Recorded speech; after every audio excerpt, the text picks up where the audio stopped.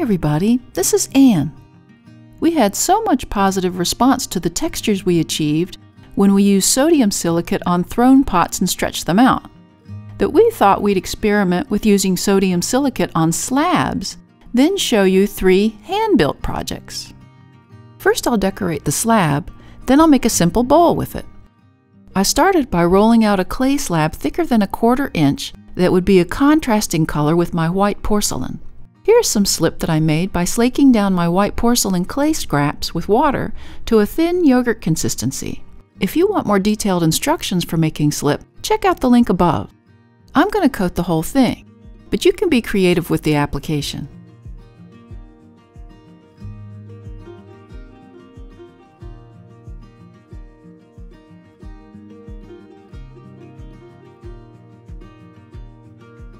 While the slip was still wet, I dipped a fan brush into sodium silicate and brushed it through the slip in circular motions.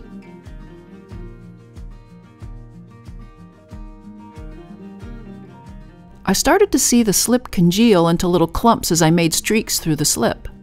I just let the process happen.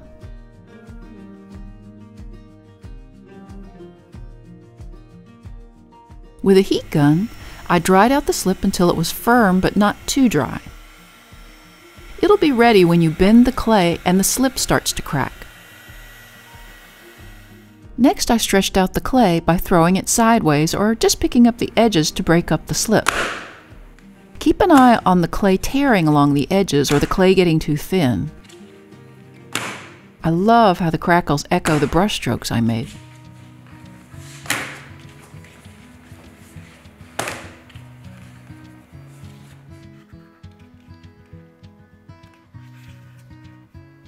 I used a round lid of a jar to cut out a circle from the clay. Then I cut it out with the needle tool.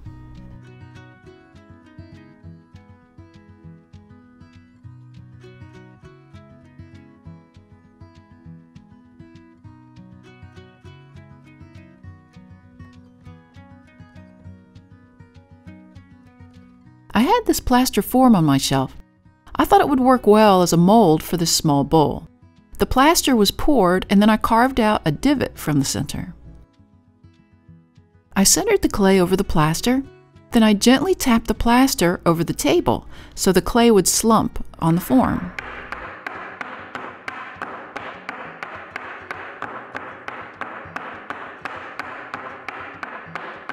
I then covered the clay with plastic wrap to protect the fragile slip, and I worked the edges down around the form. With my fingers, I slowly worked the center clay down into the divot. Now this is what I was hoping it would look like.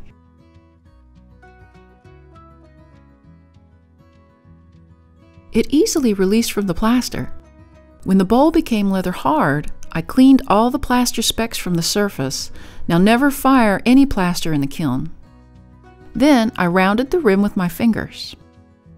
I bisque fired this and glazed it and then fired it to cone 5. I love this little dipping bowl.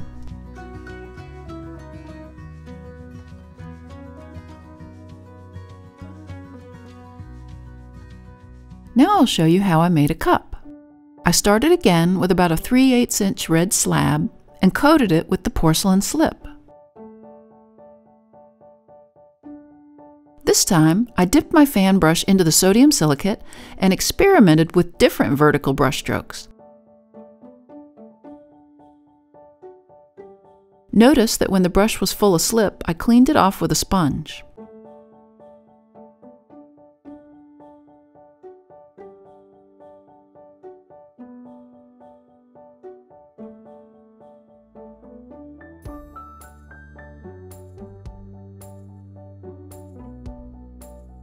Again, I dried out the slip. I tested to see if it was ready by putting my fingers under the clay to make sure the slip was dry enough but the clay was still flexible. Then I tossed the slab around like this.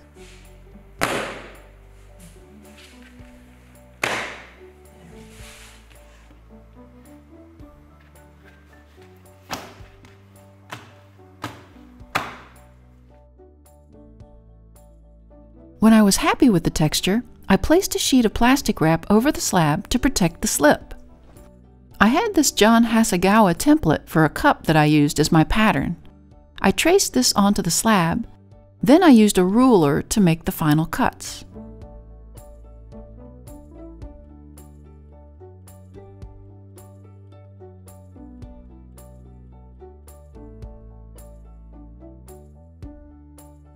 I laid out a sheet of plastic wrap on my table, and then laid the slab face down on top of the wrap, preferably right along the bottom edge of the plastic, like so.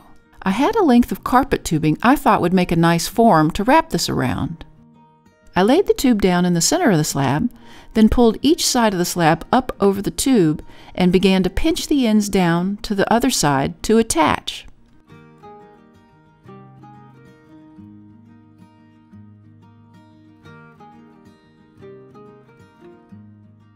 I like just that little bit of brown clay defining the seam, and I really appreciate the imperfectness of the design.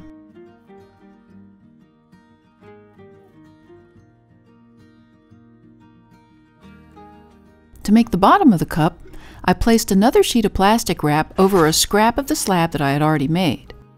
I flipped that over and gently ribbed the surface. I then placed the bottom of the cup over the slab and traced around the edge.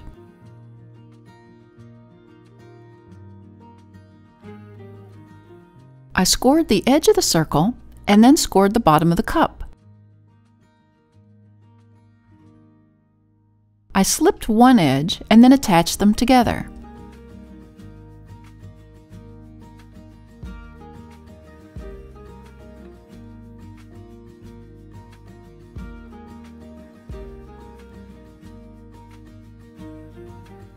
I removed the excess clay and ran my finger against the bottom edge to seal it.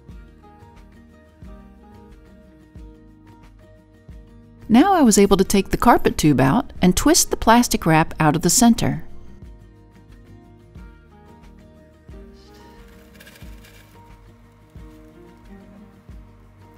With a wet finger, I compressed the top edge to hinder any areas that might want to crack.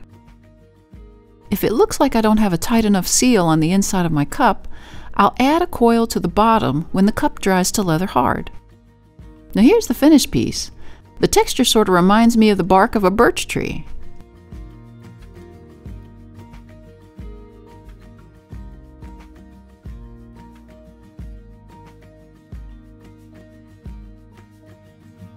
Finally, I created a piece from a homemade template. I created this form from paper in 3 parts. The tricky part is that the bottom needs to be rounded. I found this trash can at my grocery store where the top is already rounded. I had this gridded quilting rotary mat that I centered on top of the trash can. You can see that the weight of the clay will push the mat down so it'll dry with a rounded bottom. This is exactly what I want. So I cut the taped form apart and labeled the paper so I know how to put it back together. As a large slab of clay can be difficult to maneuver, I decided to make 3 separate slabs, one for each pattern piece. Again, I coated the slab with slip, then used my sodium silicate coated fan brush to make strokes in the slip. To experiment, I used a smaller fan brush to make little circles like knots in the bark of a tree.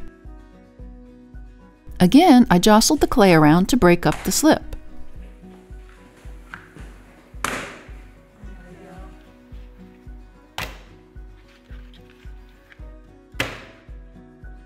I liked that brown seam in the cup project so much that I wanted to experiment with that again. I cut apart the slab in 2 sections like this.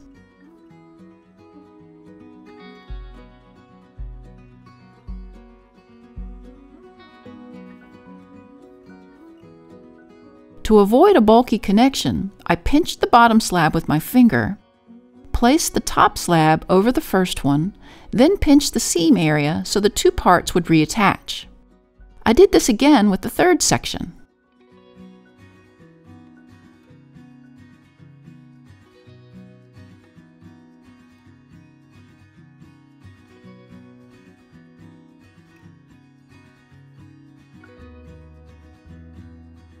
Now I have these nice brown streaks in the slab that give it direction and interest.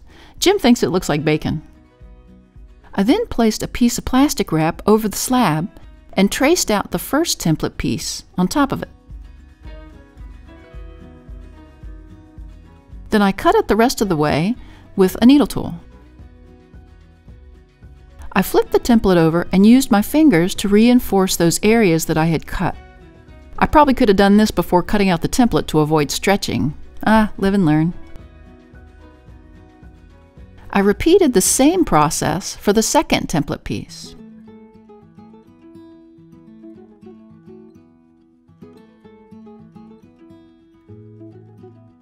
Finally, for the bottom, I thought I'd just cut out a plain red slab. Now it's time to assemble. I put a sheet of plastic wrap down so I could easily move the pieces around.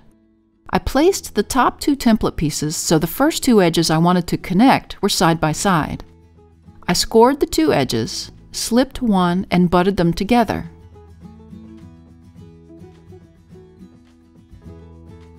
To make a strong joint, I rolled a coil and pushed it firmly into the seam.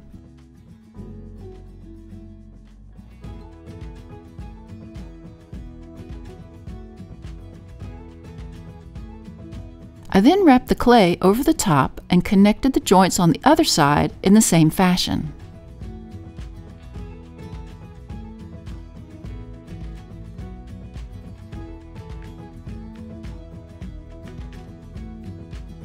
I again rolled a coil and pushed it into the interior seam. That was very important. Next, I centered the bottom onto the mat. I scored and slipped it. Now I was able to place the top pieces onto the bottom and attach it all together, making sure to put a rolled coil into the bottom edge seam. I sealed the bottom of the body with my finger and made adjustments where I needed to get it looking like the image in my head. In the end, I trimmed down the sides a little to narrow the top opening, but I love how this turned out, and the texture has so much movement it pulls your eye around the whole piece.